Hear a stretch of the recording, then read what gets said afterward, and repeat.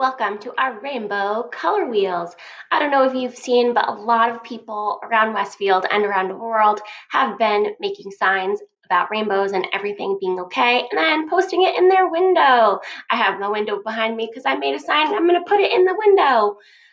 Your task today is to create your own color wheel. Oh, no, that's the rainbow. This is a color wheel. A color wheel is basically like a rainbow in a circle. It was made by Sir Isaac Newton, who was actually a scientist. But we're gonna have fun today, like an artist.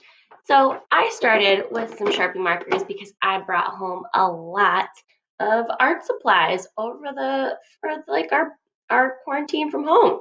So I started with Sharpies and I set them up like a color wheel. But then I went to like explore in the whole house and I got a bunch of objects together and then I set them up like a color wheel. All right, enjoy. And then at the end, I was like, oh no, where all these things go?